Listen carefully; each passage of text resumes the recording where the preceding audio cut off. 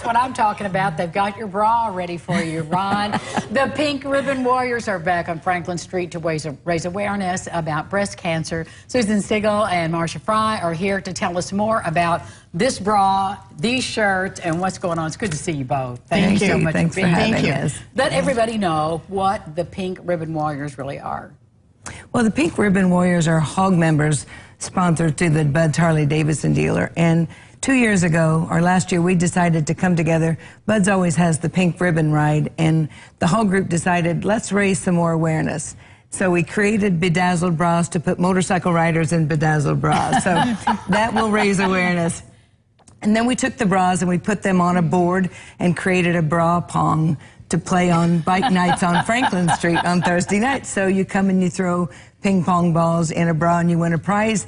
And they had a bunch of guys sitting around going, you need to be putting these bras on. So we put the Gentleman Warriors in the bedazzled bras and they went up and down Franklin Street. On their motorcycles? No, just walking. Okay. And their task was to get $50 stuffed in their bra before they could take it off. And I bet they did it. They did. And then some. Kicking and screaming, but then they ended up having a blast with it. We had one gentleman get challenged $100. If you raise 100, I'll match 100. He got that challenge and won, excuse me, and then raised another $100. So one guy raised $300. Well, it sounds like a good plan, girls. I mean, this is the way to go. And this is quite a bedazzled undergarment here.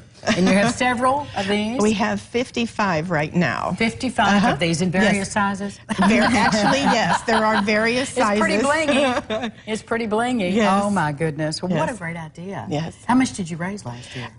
We made $6,000 last year.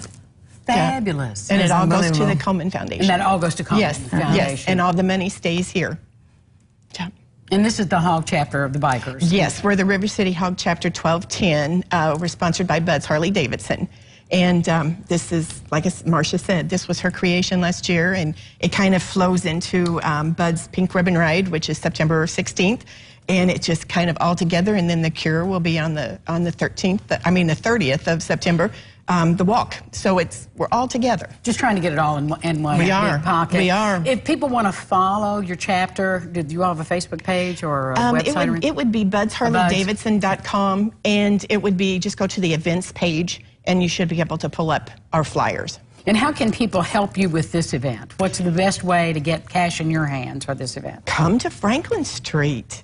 Or if you don't want to wear a bra, and you can go out to Bud's Harley-Davidson, and they will accept the donations.